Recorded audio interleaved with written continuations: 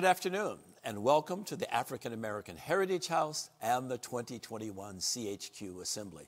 My name is Errol Davis, and I have the distinct honor and privilege of serving as president of the African American Heritage House here at Chautauqua, or AAHH as we fondly refer to it. It's my pleasure to welcome you to this second of 10 lectures that the AAHH will sponsor or co-sponsor along with the institution this season. We are a diverse support organization which is informed by the African American experience. We are committed to strengthening Chautauqua, and we do this in a variety of ways. We do it by encouraging and certainly welcoming diversity. We do it by fostering honest conversations, such as the Mirror Project. And certainly we do it by adding robust new voices to the programmatic mix. Today, as we are all beginning to, I think, sometimes painfully understand, it is important that we own both our past as well as our present. We in the AAHH are committed. We are committed to telling the stories that need to be told, and we will tell them primarily from the perspective of historically marginalized people. I encourage all of our viewers to visit our website, which you see on the screen, aaheritagehouse.org. There you will learn how you can support our efforts and become involved in our work. As we are entirely supported by contributions, I want to thank our many friends and supporters for making both last season as well as this season possible. Without the generosity of our friends and supporters, we would be unable to bring the quality speakers to Chautauqua that we have over the years and are doing so again this season. So, from the bottom of my heart, thank you. Thank you for supporting this valuable work. This week's thematic focus at Chautauqua is on new frontiers, exploring today's unknown. And our speaker today is the Reverend Dr. Heber Brown, community organizer, social entrepreneur, base builder, network weaver, and senior pastor of Pleasant Hope Baptist Church in Baltimore, Maryland. For nearly 2 decades, Dr. Brown has been a catalyst for personal transformation and social change. He is the founding director of Orita's Cross Freedom School. The Freedom School is based on the Freedom Schools of the 1960s, and Dr. Brown works to reconnect black youth to their African heritage while providing them hands-on learning opportunities to spark their creative genius as well as building vocational skills. Additionally, in 2015, he launched the Black Church Food Security Network, which is a multi-state alliance of congregations working together to inspire health, wealth, and power in the black community. His food network accomplishes this by partnering with historically African American churches to establish gardens on church-owned land while cultivating partnerships with African American farmers to create a truly grassroots, community-led food system. Dr. Brown's dedication to service has been widely and, I think, very appropriately recognized. In 2018, Baltimore Magazine named him a visionary of the city, and the Baltimore City Office of Civil Rights presented him with their Food Justice Award. In 2019, he received the coveted Emerging Leaders Award from the Clennell Foundation, which brought with it a $250,000 investment in the work of the Black Church Food Security Network. I am truly pleased and honored that he has agreed to share his thoughts with us here today, and I know that you're going to find his remarks both enjoyable and enlightening. However, before we begin today's lecture, our live audience should know that you may submit questions for our live Q&A with Reverend Brown through the submission portal at questions.chq.org, which is on your screen at the moment. And you can do this from any mobile or desktop browser. If you use Twitter, use the hashtag CHQ2021. Today's remarks were pre-recorded. However, they will be followed by a live Q&A with Dr. Brown, with questions submitted by our live audience tuning in around the nation. My fellow Chautauquans, the AAHH is pleased to present to you the Reverend Dr. Heber Brown. 11 years ago, I stood in this very spot at Pleasant Hope Baptist Church in front of a congregation full of believers and shared with them that I was feeling a divine nudge for us to start growing food in the front yard of our church. Admittedly, as excited as I was by the possibilities related to us growing food together, I was also terrified by what I thought their reaction might be to this new idea. You see, I'd never seen up to that point a church with a garden in its front yard, no less. I grew up seeing churches with well-manicured lawns, with big steeples and stained glass windows. The front yard was almost an extension of the holy living that was being preached about inside. Church lawns were not for growing food. It's probably a position that I would have agreed with before then, but the problem was that at that time, I was seeing a disturbing pattern amongst the members of the congregation that I served. I saw a pattern of them going in and out of the hospital for diet-related health issues. It was a cluster of the same members going in and out of the hospital. Extending care to them meant doing what seminary trained me to do. I knew to go in and pray with them in the hospital. I knew it meant me in sharing and encouraging scripture and an uplifting word. However, after seeing these members go in and out of the hospital over and over again, I began to become uneasy with just doing what I was trained to do for them and leaving it there. Isn't there something more that can be done, I thought? There's got to be a way that I can help put a halt to their un-merry-go-round with diet-related illnesses. Then I had an idea.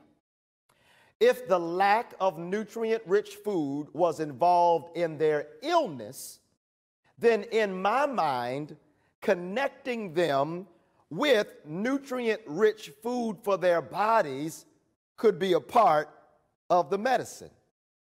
That's what I thought. My initial idea was to partner with a grocer or food store to help pipeline the fresh produce from their store to our congregation. Thankfully, there was a fresh food market right across the main intersection by our church. I still remember the day when I walked over to the store with a mind to talk to whoever was in charge and explore partnership possibilities. Before getting to the supervisor's office, however, I decided to walk through their aisles and get a closer look at their produce. Their items looked all well and good, but when I looked at their prices of what they had, I experienced sticker shock.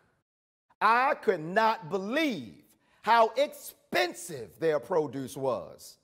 There was no way that I or the members of the congregation that I serve would be able to make this store, the store closest to our church, the home base for our physical health. After the shock wore off, then the anger came.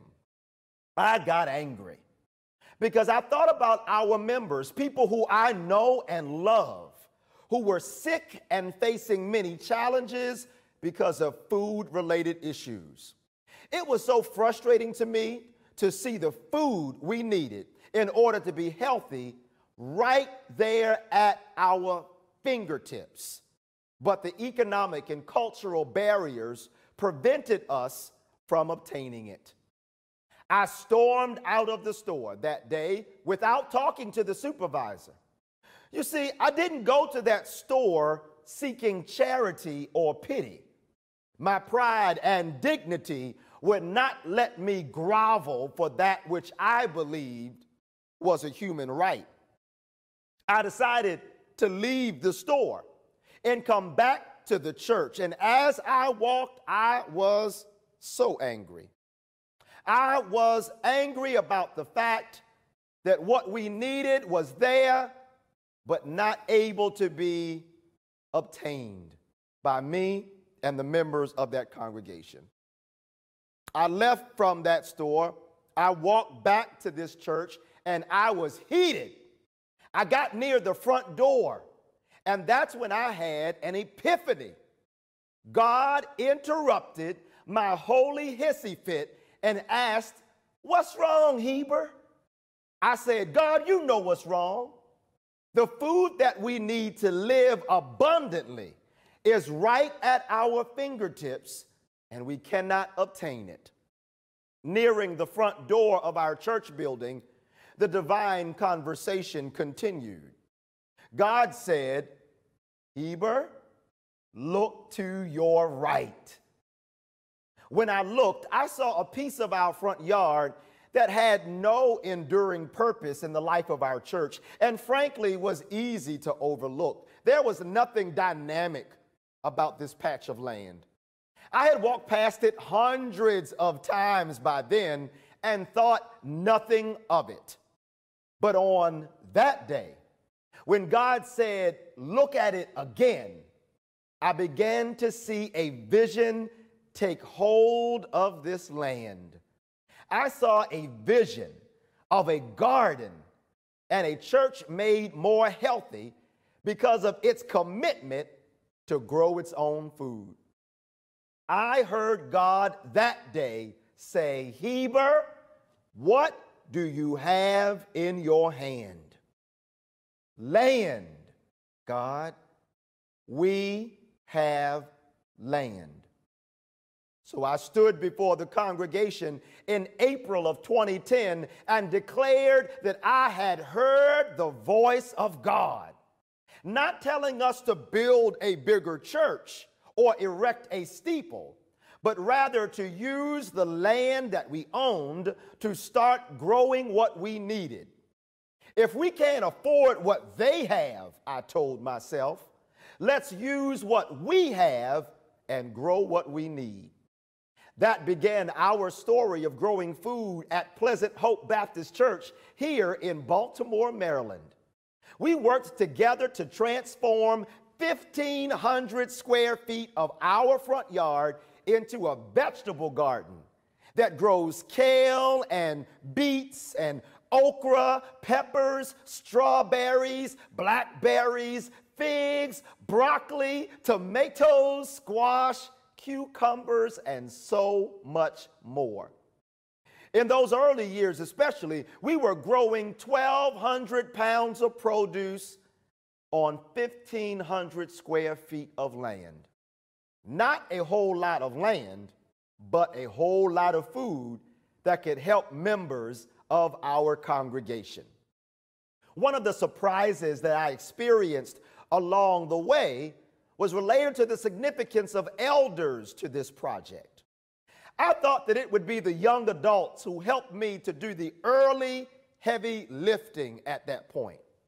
After all, at that time, I was a young adult pastor with a revolutionary fire for social justice and building power for black people.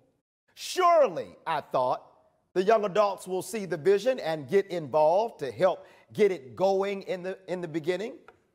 The young adults did come out when we launched that garden here at Pleasant Hope. They were there taking pictures and selfies all over the land. But after that first day, most of the younger folks were nowhere to be found. But do you know who didn't leave? The seniors of the church. I called them the AARP Club. Many of them stayed and tended to the weekly needs of our church's new garden. Chief among them was Sister Maxine Nicholas. I was already familiar with Sister Maxine in our church. You couldn't miss her. She was one of the mothers of the congregation and a pillar in the ministry. She was president of the sanctuary choir and was known to help out with many other ministries as well. But when I announced the idea to start a garden, It presented an opportunity for me and others in our church to see a hidden gift in her that was there the entire time. Sister Maxine Nicholas grew up on a farm with a large family in Roanoke Rapids, North Carolina. Growing food was in her blood. She left the South and came north in the 50s like millions of other black folks. She found work here in Baltimore, got married, and joined Pleasant Hope soon after arriving in this city.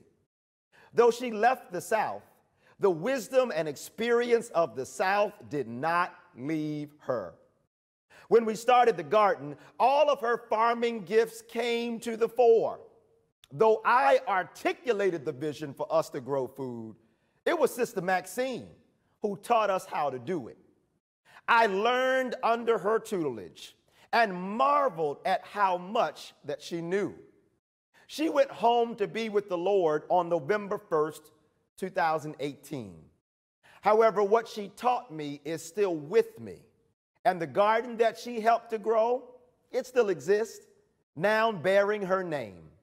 Maxine's Garden is one of the celebrated features of our ministry, and it became the birthing place of another ministry as well. In 2015, during the Baltimore uprising, which occurred after the death of Freddie Gray, while demonstrations, marches, and rallies rocked this city, our phone here at the church office started ringing. People were hungry and in need of food. The corner stores that were near the epicenter of the upheaval were closed. And because our church was known as the Garden Church, people started calling us for help. That moment in 2015 provided an opportunity for another idea that was germinating in my mind to finally sprout. For you see, after seeing all of the success that our one church had experienced with our garden, I began dreaming about what was possible if we applied a systems approach to our individual church's garden story. What if, I thought, we could get more black churches using the land that they already owned to grow the food that we need? What if we could tap into the existing ecosystem of the black church community and help reconnect it with its pre-migration identity?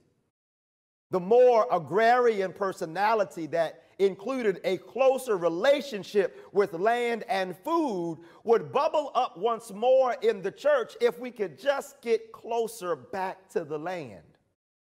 I'd already been thinking and dreaming about this idea, but the Baltimore uprising pushed it out of my head and into the world.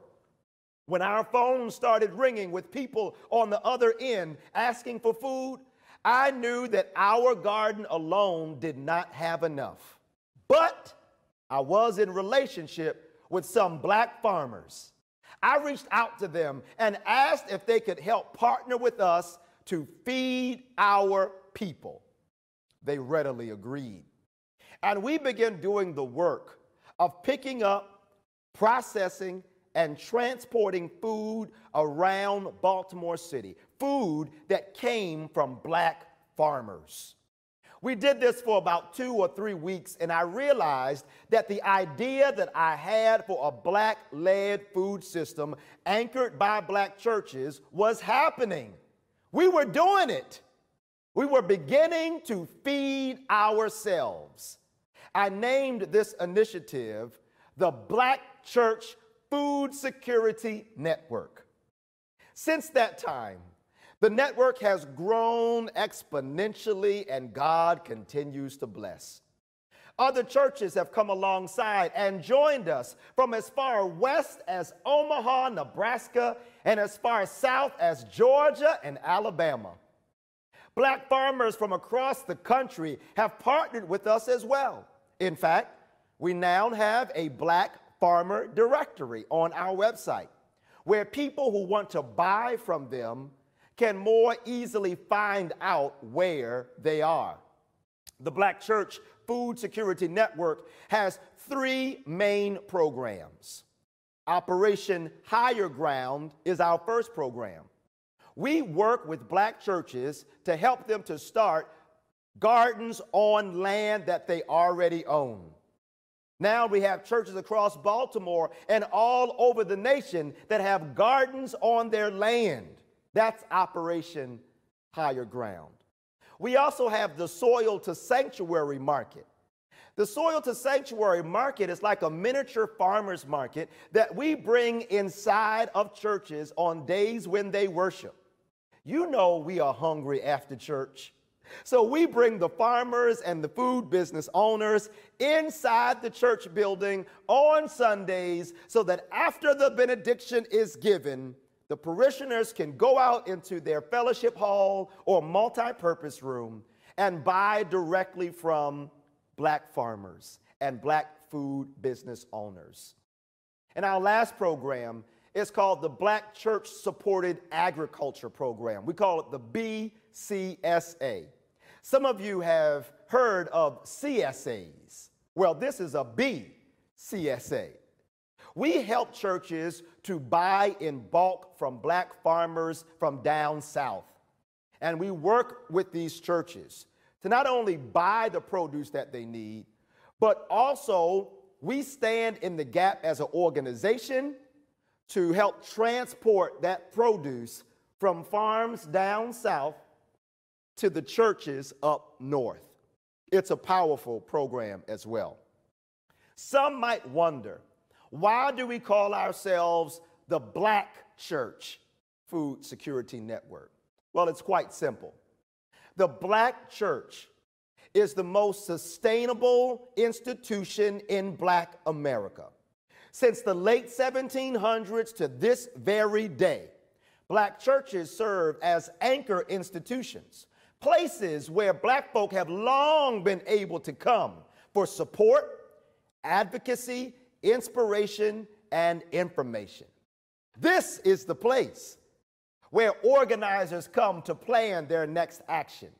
This is the place where the activists come to bring their ideas to the fore so that they might move their campaigns forward. This is the place where young people come to get scholarship money to go to college and earn their degrees. This is the place where people come in the midst of their tragedy and know from the door that they'll get some kind of support in the midst of their hardship. The Black Church is the most sustainable institution, and it's a durable one at that. How many black churches over the years have been burned to the ground by racist violence? How many crosses have been burned at the front door of black churches by the KKK? How many pastors, preachers, and church folk have been lynched and even shot down in their Bible study classes? How many little black girls have been bombed in Sunday schools because racists could not fathom that black people could organize under their own roof and on their own land? But yet, despite all of these horrific ordeals in our story, every time something happens, the black church just keeps on bouncing back. This is a durable institution. And it also is an institution that has a greater degree of autonomy from the white power structure. It's where black people come and bring our resources together to buy land that we need, to purchase buildings, to have expansions on our property. We have some autonomy, a greater degree of autonomy to pursue our biggest, baddest, and boldest freedom dreams. We are at a place now, family, where many are marching in the streets of the United States. We're at a place where many are crying for justice, where many are raising their voices, that there might be a better day for our people. And I am one who says, listen, on this new frontier and latest chapter of the black freedom struggle, the black church yet remains a freedom institution when it's at its best. And I implore all those listening to me to find ways to support the local black church freedom institution nearest you. For we are clear at this point that if freedom is to come for the masses of black people, it will not come by virtue of the academy. If it is to come, it will not come by virtue of corporate America. But if freedom is to come for our people, and if we are to have the basic ingredients for our freedom already in hand, I do declare that the black church is the space and the place where the movement can continue. I ask all who are listening the same question that God asked me. What is in your hand? And I venture to say that for many of you listening to me right now, you can push the rewind button of your mind and remember the black churches that helped to groom you, grow you, encourage you, and support you. Those churches, many of them are still standing. Maybe they need some help. Maybe they need some support. But with help, support, and focus, they can be the same kind of supportive institution for the next generation like it was for your generation. Let's not abandon our institutions of the black church. Let's not leave it by the wayside. The basic ingredients for our freedom, our collective liberation, many of those basic ingredients are found right here at the church. The church kitchen, the church bus, the sanctuary, the computer lab, the multimedia centers, the parking lot, and yes, the land. When you put that all together, it's a powerful concoction that can be a muscle and fuel to all that we dream for ourselves and, yes, even for this nation. There's new frontiers and innovation that is needed in the church, no doubt, but it won't happen without us being connected and supportive of these local black institutions that have birthed HBCUs, that have built hospitals, that have established libraries, that have bailed our babies out of jail, that helped to bury Big Mama and family members when families had no money. This institution is still here. And if we work together, it can help to transform the material conditions of the masses. Yes, it's a new frontier, but there's an old landmark called the black church that can help us even to move forward into the new frontiers of our lived experience. It can start with us growing our own food, but once we figure that out, what else can we do together? How else can we forge ahead in freedom's direction? Those are the kind of freedom dreams that keep me up at night and keep me excited about the frontiers of the future. Thank you. Dr. Brown, thank you for that wonderful presentation. As I listen to what you've done in such a short period of time, I'm reminded, but my grandfather used to tell me that we come into this world with nothing, we leave with nothing, and the only thing we can do while we're here is to have impact. And certainly, if anyone ever raises the question, what can an individual do, what can one person do, you certainly have plotted that path for them. It's been an excellent example. I also appreciate your comments on the black church. I think PBS's recent series on that really underscored much of what you have said in terms of the power and the enduring value of that institution.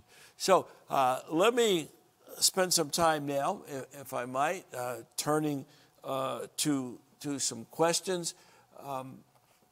And let me start with, I have a question portal, and hopefully our portal is working this week as the questions come in. But how can black churches advance food justice in our community? And again, how can individuals help in that effort, because if there's one thing we want to do with all of our discussions is to stimulate individuals from becoming sympathizers to advocates, to get them moving, doing something other than agreeing with you. So tell us again, how can individuals help in that effort? Sure. I think, and thank you so much again for this opportunity. It's been amazing already to be connected with you all.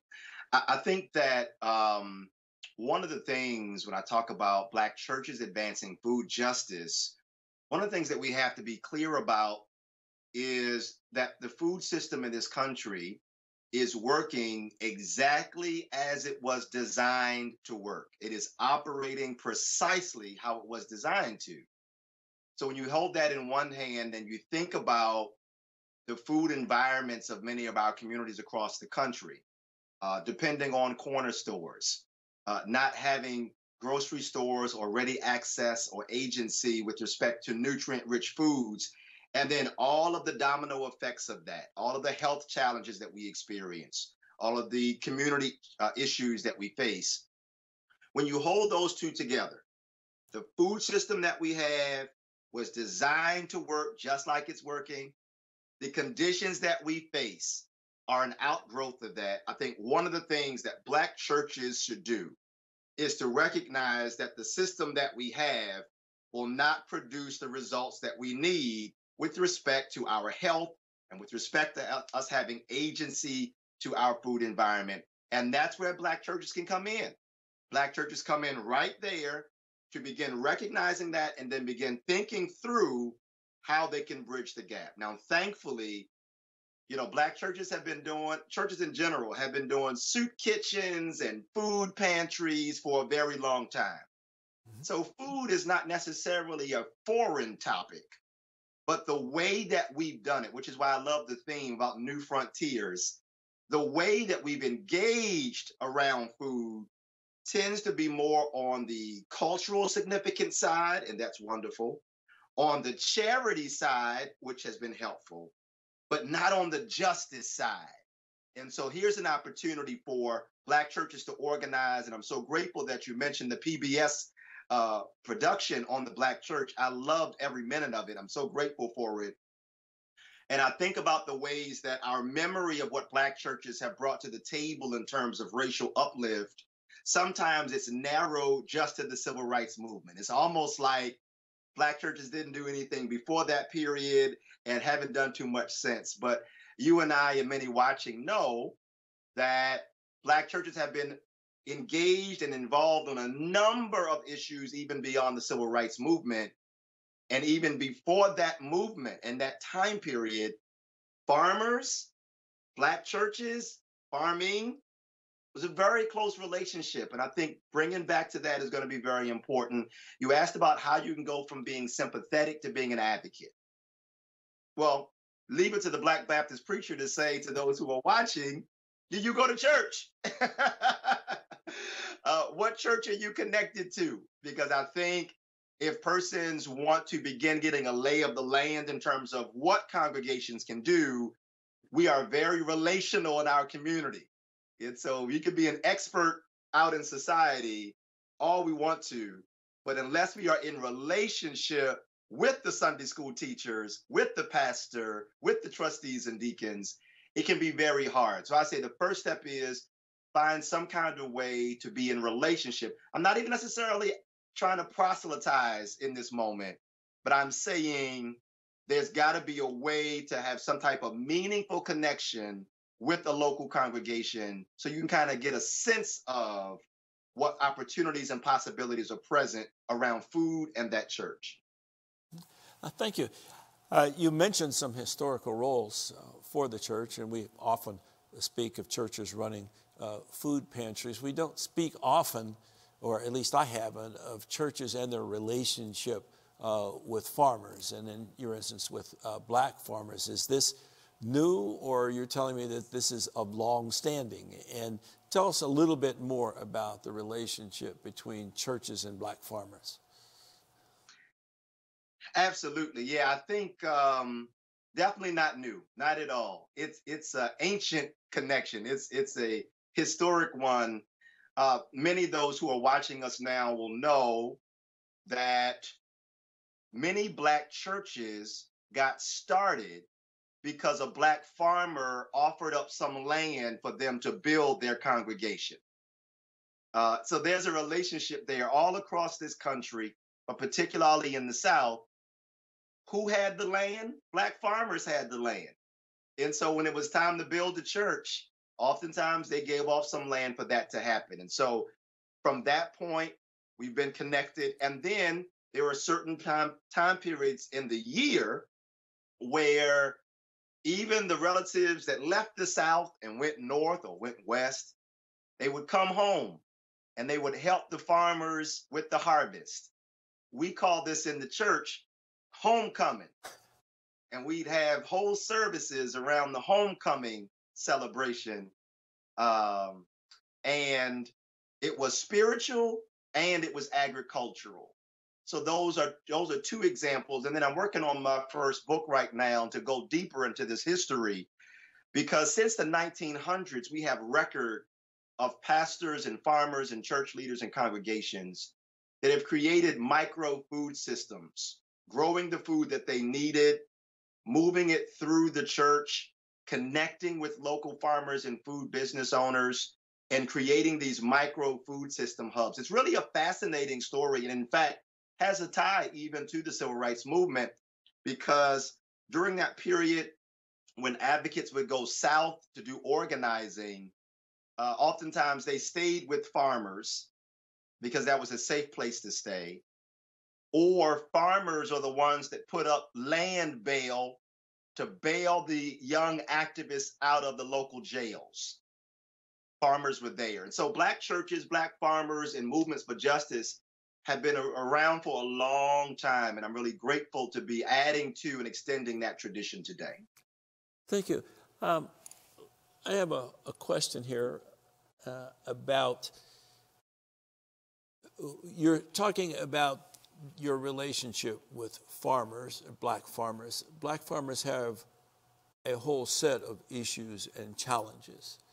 Yes. And certainly getting federal assistance, we've seen that highlighted by this present administration about how they had been previously neglected.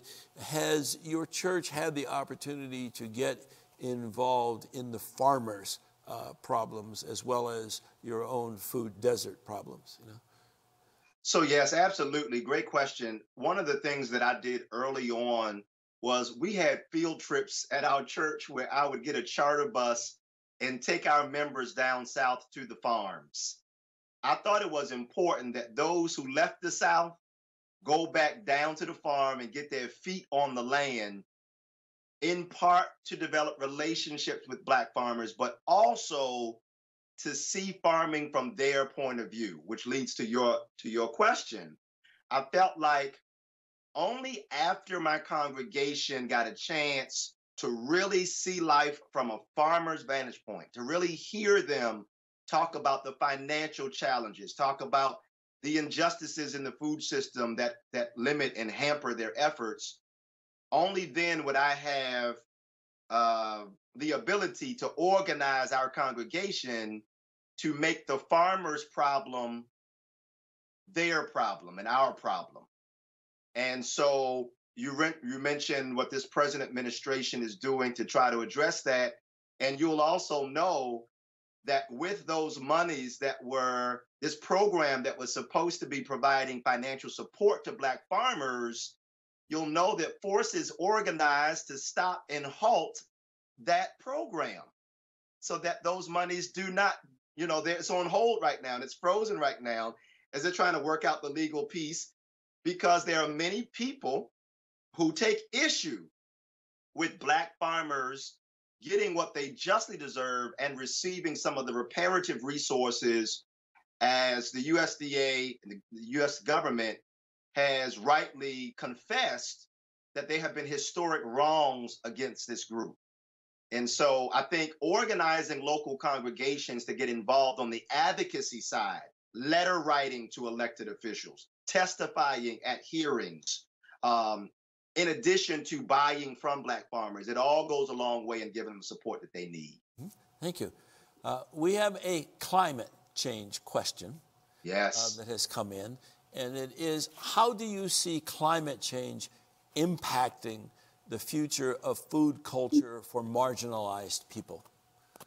Such an amazing question. Thank you to whoever asked that, because I think we are in a very, very tenuous situation right now as climate chaos, as I'm calling it now, continues to unravel. I mean, you think about it, we have global rising temperatures, we have glaciers melting, we have the water line of the oceans rising, you have forest fires, droughts, the ocean is on fire in a couple of places, and storms are intensifying. This is a really tenuous and critical moment. And I believe that food sovereignty, and not just food security, and sovereignty, as y'all know, is just a word that points to control and agency. And so historically marginalized communities having greater control over their food system is so paramount right now. I mean, think about the last 12 months or so. Last year, we saw the industrial food system almost be brought to its knees. For the first time in many people's lifetime, they saw their local grocery store having shelves that were getting bare and long lines at the supermarket. We saw how fragile the industrial global food system is.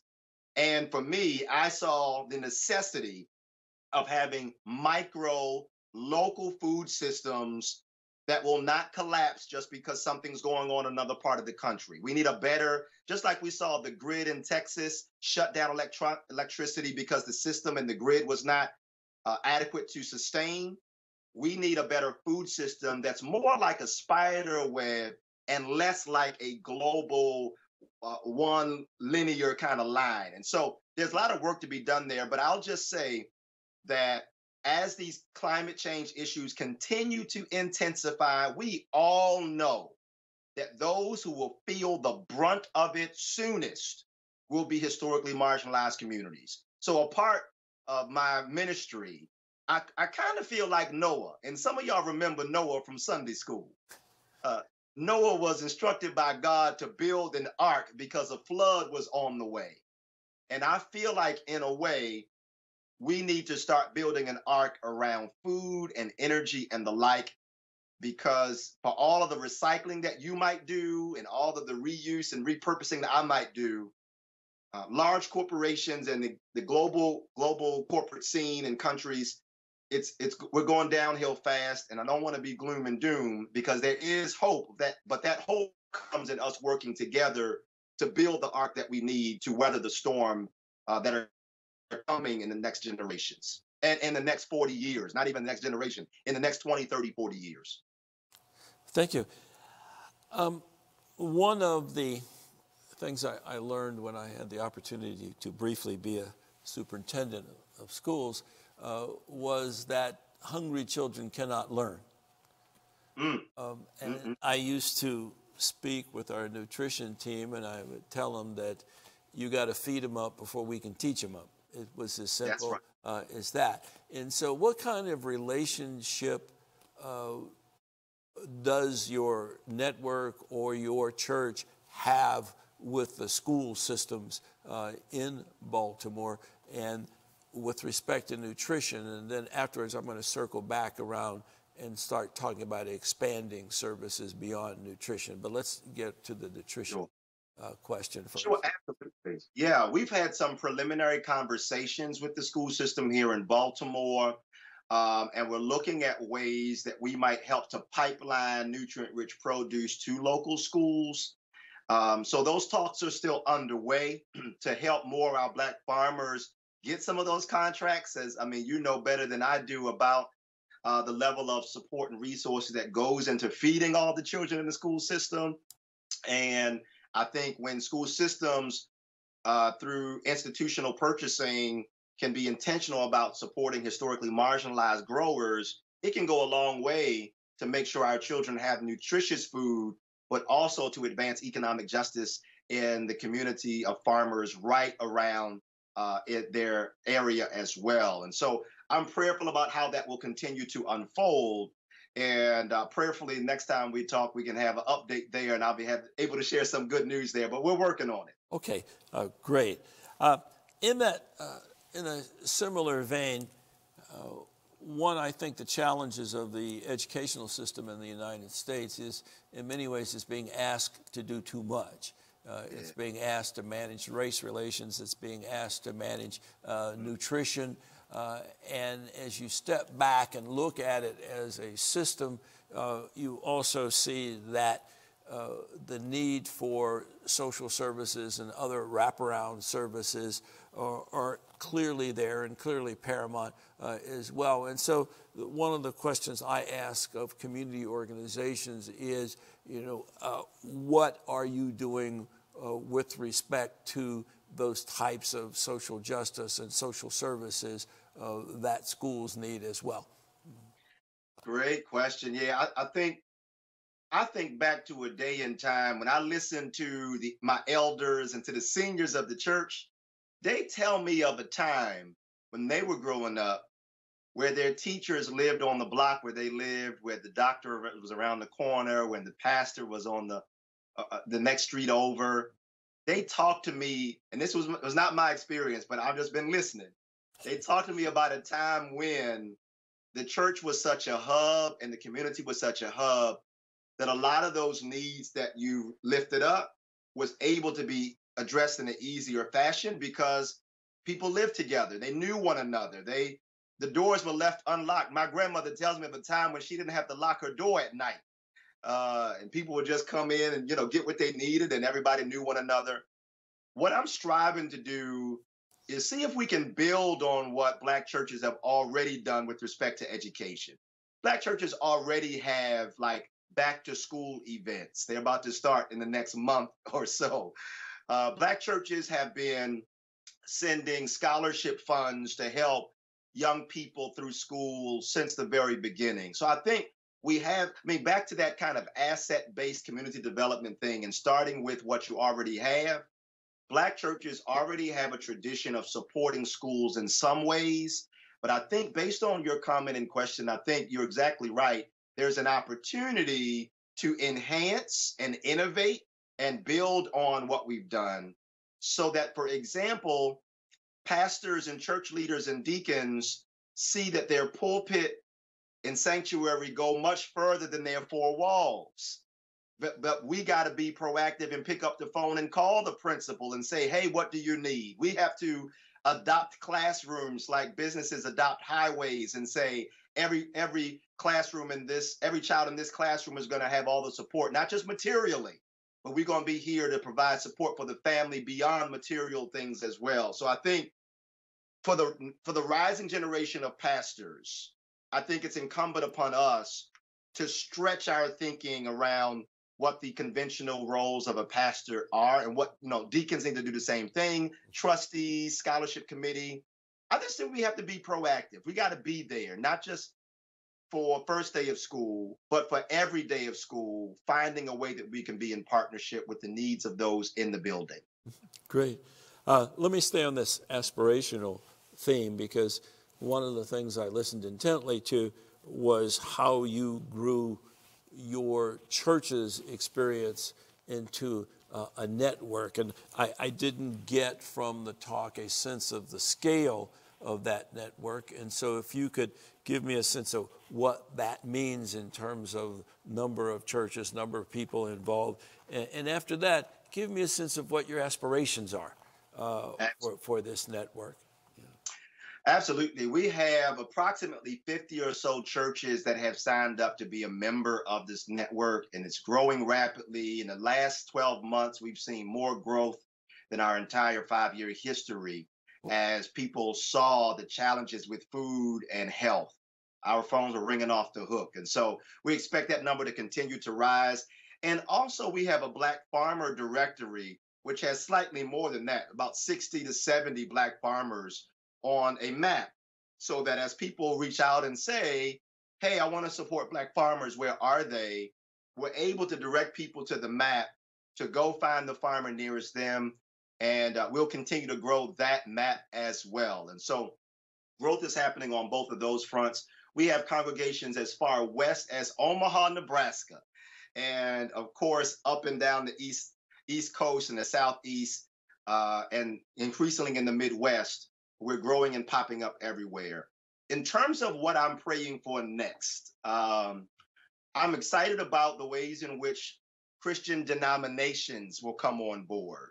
So we've had conversations with the AME Church, the African Methodist Episcopal Church, at the denominational level.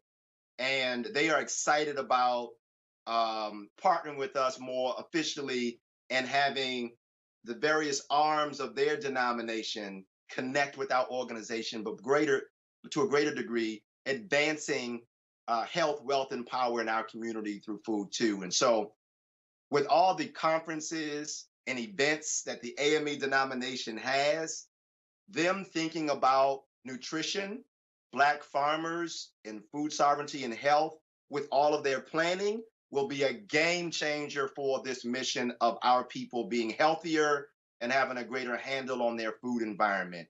This is not a historically African American denomination, but the UCC Church as well has also, just started some conversations with them about ways that their denomination can connect with us, especially around the food justice angle too. And so I'm excited about what these denominational level conversations might bring, because I think that's where you really get to a level of systematizing what it is that we're doing and ensuring that it can live long beyond us.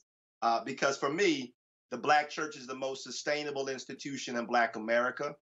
And so if I'm trying to have something be around for the next 7 generations, it just feels right to me to have it planted in the bosom of the Black church to allow it to grow and blossom. Well, thank you. One of your motivators earlier was the price of produce you saw in a local store. That meant it was there. Right. However, we often read, however, about food deserts where the stores are not there. Now, do you see that often in the Baltimore area or areas in which you and your network deal?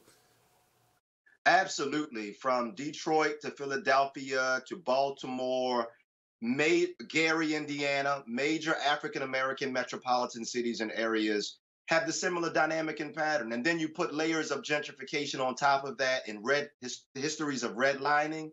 Even more so, there are so many communities where we don't even have the stores there, right? And so when I started this organization 5, now going on 6 years ago, I did understand it as a food desert too. But then as I kept on journeying, I recognized that distance from a grocery store, which is the USDA's kind of definition for a food desert, distance from the grocery store and the economic level alone was not fully describing what we were seeing in Detroit and Philadelphia and Baltimore and the other cities. So this other term started being utilized by those in the food justice space, food apartheid, which really recognizes that distance, yes, but also policies, zoning, development, so many of these factors also contribute to the outcome of Black communities not having not just access, but even agency over their food environment.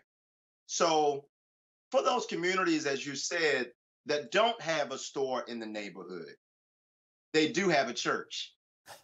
In the poorest of Black neighborhoods in this country, if you don't have nothing else, you'll find the church. Yes. And so our plan is to utilize that. I mean, I've seen some of the maps that people have created, maps of every Black church in the country. It is mind-blowing that in every zip code where you find us, you have a church.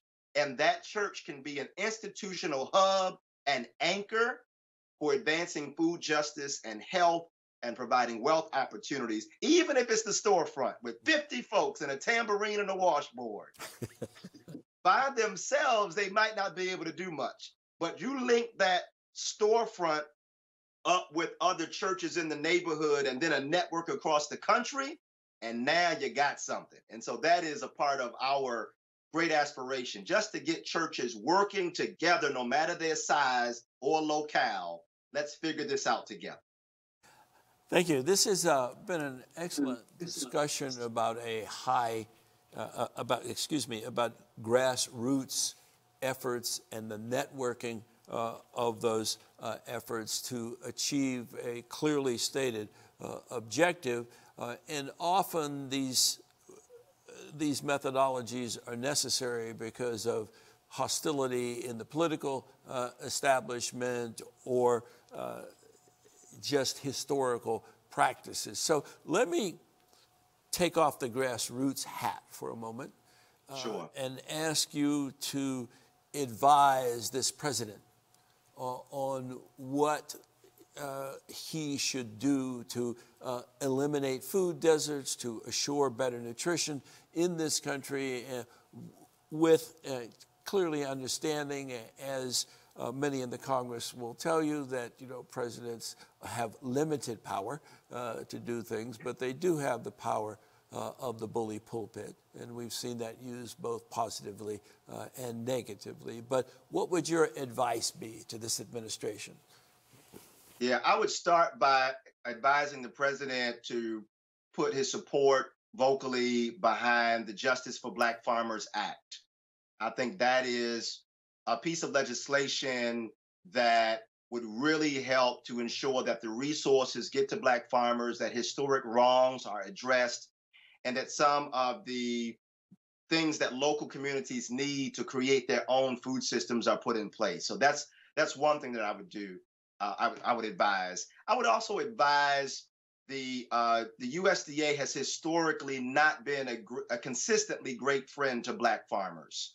Mm-hmm. And so I think that I would advise this administration to ensure that in a time when so many corporations, businesses, organizations are talking about addressing systemic racism and making commitments to the African American community, that the USDA be just as vocal, and not just vocal, but concrete in doing so. So in terms of shifting resources to local communities and ensuring that it gets in the hands of those who are closest to the problem of food apartheid, because as many of us know, those closest to the problem are oftentimes also closest to the solution. So I would be funneling resources to local people. And I would be, if I was the president, removing the strings that are attached to so many of those financial resources, so that local folks have the room and the flexibility to customize the solution based on what they are facing right where they are. And then finally, I'd say the president has audience with corporations that are creating, and developers and real estate groups that are extending legacies of redlining in this country. I mean, your background is education, so you'll know. I've read a report some years ago that said the public school system in this country is just as segregated, if not more so, than it was before Brown v. Board.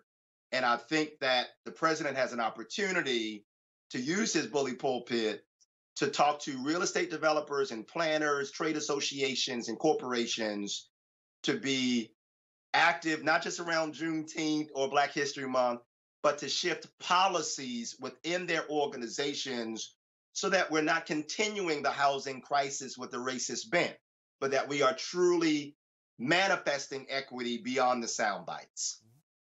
Thank you. That was a great answer. And, it pains me to try and understand why your answer isn't easily implemented. The focus on getting resources to the local level has always been a Republican focus.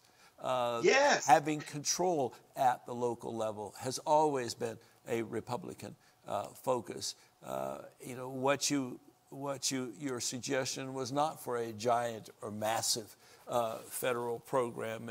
And again, it pains me that the politics are such that we cannot implement these types of solutions in this country.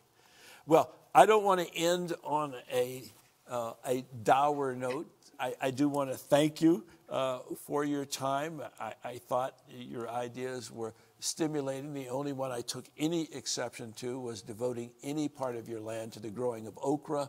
But other than that, my mother forced me to eat that, and so I don't have a great place in my heart for it. But let me commend you for your enthusiasm. Let me commend you for your organizing ability and for your ability to take an idea, to develop the idea, and to spread it to others. And that, to me, is the true hallmark of a leader. And so on behalf of the African American Heritage House here at Chautauqua, on behalf of the institution, we want to thank you for spending time with us here today. That will complete our program for today. We'll have yet one more stimulating program next week. I'd like to thank all who joined. I'd like to thank all who have supported us in the past and continue to do so at this point in time to allow us to bring you programs such as the one we've done today. And with that, we will sign off. Thank you very much.